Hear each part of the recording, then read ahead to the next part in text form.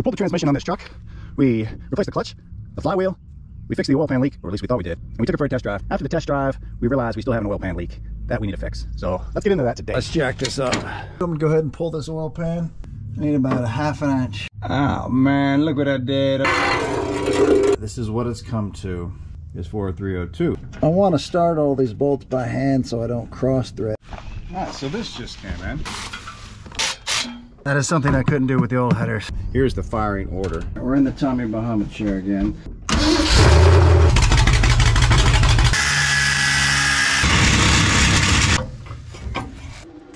You know, that's not too terrible.